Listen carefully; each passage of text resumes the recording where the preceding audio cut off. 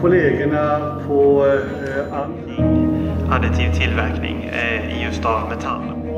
How do you design? As an engineer, as a designer, you've got to reach till manufacturing. Det är en del då som... Every good new material start to process it in our machine. We have to just... Man kan få mer kontroll och toleransen så att inte grejerna slår.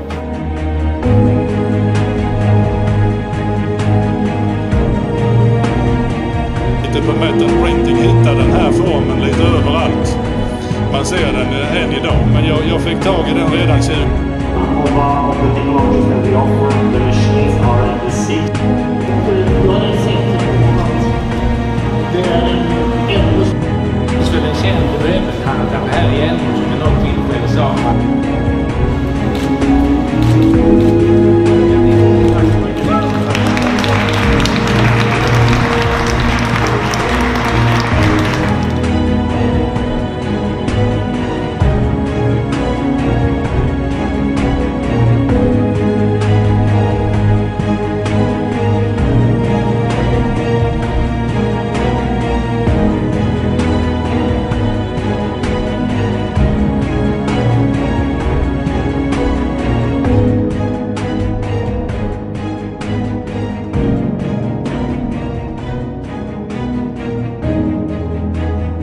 So to me, the two most exciting things about metal 3D printing is that you can make impossible geometries. So things that would be completely impossible to make with conventional manufacturing, and you can do them quickly. You can do them instantly. You can hit print and the next day you've got your parts ready to go.